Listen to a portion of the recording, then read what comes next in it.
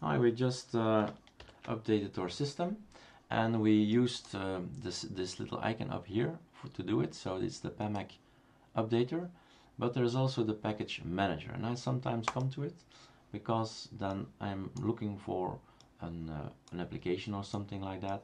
I want to know Firefox, and I want to know some more information about it. So I see I'm at version 53 and so on and so on.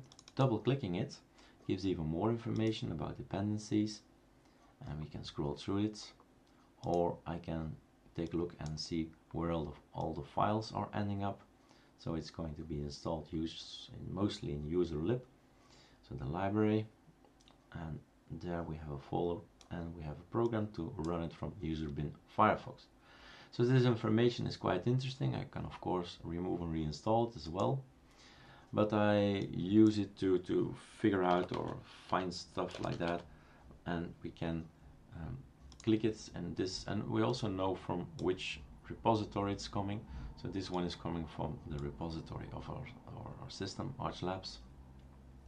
There are also groups we can figure out, check, GNOME, i3, states, often, foreign, pending, and the repositories itself. So this is our repository, so we have our own packages as well in order to make this ISO for you guys.